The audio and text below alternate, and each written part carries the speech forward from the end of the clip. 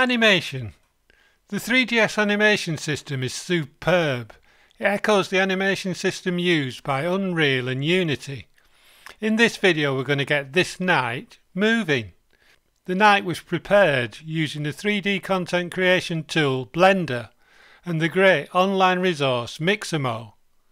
The file knight.jlb has 4 different animations, and over the next few minutes I'll show you how to get the Three.JS library to use them. Let's start with the template.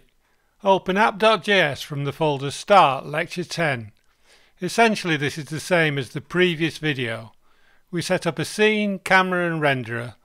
Because we're loading a JLB file, we change the default output encoding from linear to sRGB, and we load an environment map. We'll be adding code in 3 places. 1 in the onload callback for the JLB file. 2 adding some code to this setter function, and finally adding some code to the render loop. First up, the online callback. At the heart of the animation system is the animation mixer class. Updating this will cause any animations that have been added as actions to the mixer to move the desired part of a skin mesh or just move an object. The animation mixer class takes a single parameter, the root object, that any animations will be applied to. Here we set the knight object, which is the GLTF scene. Eventually we want to be able to switch animations simply by using the setter function action. To allow for this we want to collect all the animations in the GLTF file and store them as name properties of an object. We create an object and a names array, then iterate over each animation in the GLTF property animations. The GLTF loader class parser creates an animations array as well as the scene property. We grab the name of each animation in this array and we use the name clip because the Three.JS animation system thinks of these as instances of the animation clip class. To avoid issues over the case of the named string, we convert it to lowercase, push it to the names array and store the clip as the name property in the animations object. Now we can access it using just the name. An alternative is to use the static method 3.animationClip find by name on the GLTF animations array, but I prefer the hashed object route. To launch the first animation we'll use the action setter we're yet to write. The animation we'll use first is look around. Finally, in this function we'll set up a simple UI to allow us to switch animation. The GUI class lets us do this very easily. Just create an options object.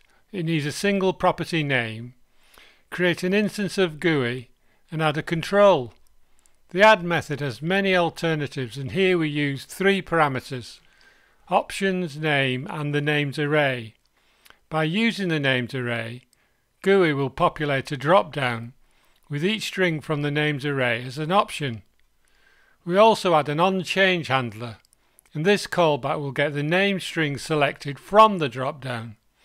All we need to do is set the action setter to this value, and once we've added the code to the method, it will blend the current animation to the newly selected one.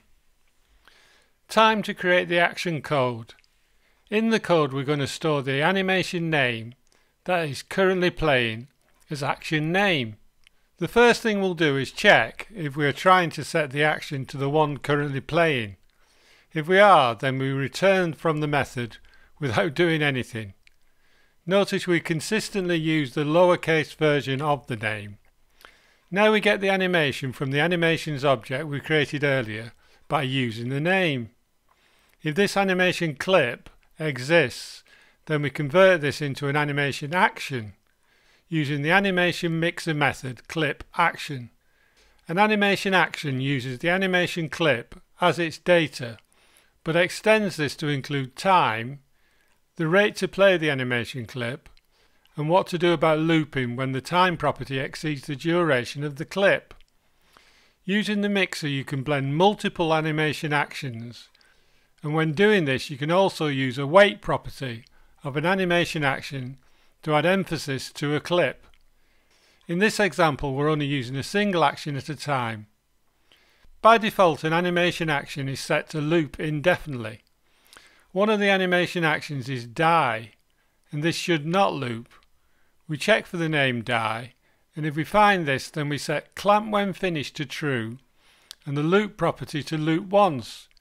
This ensures that the knight character stays on the floor when the die animation completes. Since we want to be able to start and restart our animations, we call the reset method. This method sets pause to false, enable to true, time to 0, and interrupts any scheduled fading and warping. The Three.JS animation system allows us to fade in, which we want to do as long as the current action is not die.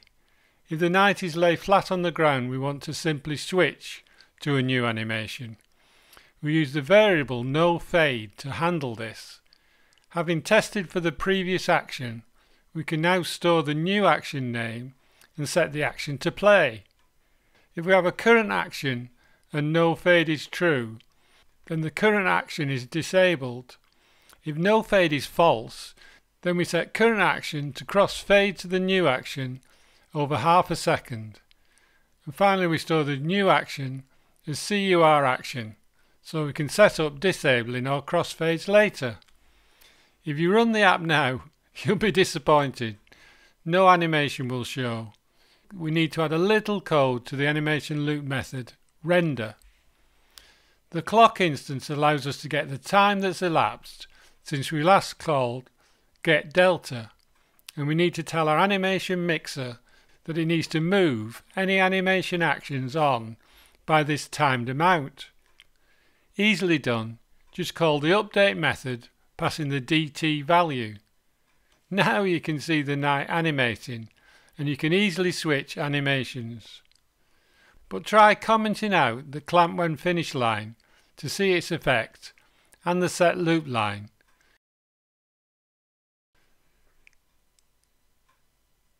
The Three.JS animation system is super versatile. In the next video we'll look at another way to create your Three.JS apps using a package manager and a build tool. See you there!